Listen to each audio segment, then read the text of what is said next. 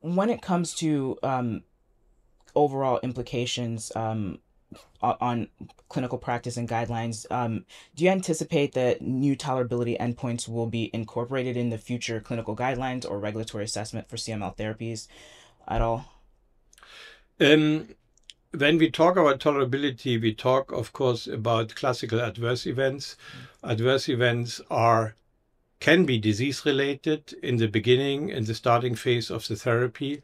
This should be separated from drug induced adverse event, the real side effects of the drugs. And we talked a lot after the development of, during the development of imatinib about management of side effects. I think that's not in focus anymore because we can switch now, and we should switch the therapy when we see major side effects and when we want to avoid long-term side effects. For instance, with nilotinib,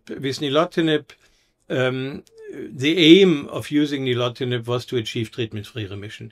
If this is not achieved after 5 years of therapy, we should switch, because in the long term, we have a major risk of cardiovascular side effects. And this should be foreseen and implemented in our treatment scheme. That means we should know the potential side effects of all the drugs.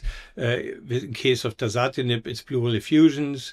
And we should ask the patients for daily events, for daily side effects as well, which impair the quality of life. That means all these either long-term major side effects, also low-level daily side effects are important for the management and should be considered in our strategy.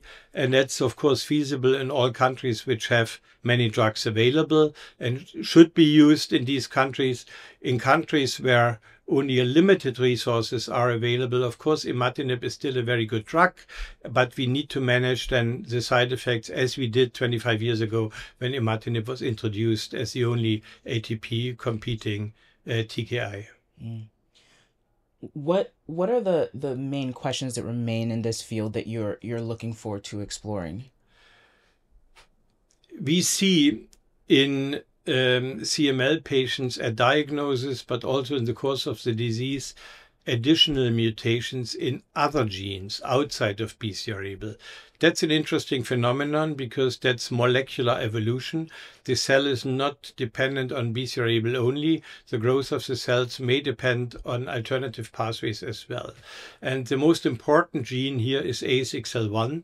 And we and others, also the Australian colleagues, have done large cohorts, sequenced large cohorts of CML patients at diagnosis, and we have seen in about 8 to 10% of the patients ASXL1 mutations at diagnosis.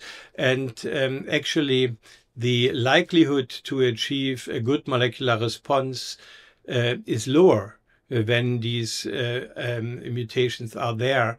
But also, and that's Australian data, the likelihood to get a BCR-ABL mutation on asiminib, the myristoyl site mutation, is higher. That means we have a problem here.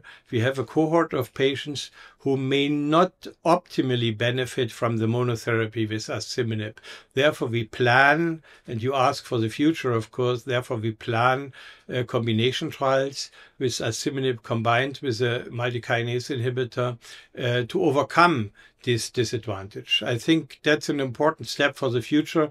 This may apply only to a minority of our patients. That means most patients can be treated with the monotherapy with asiminib, but we need to address this, and this will be the next step.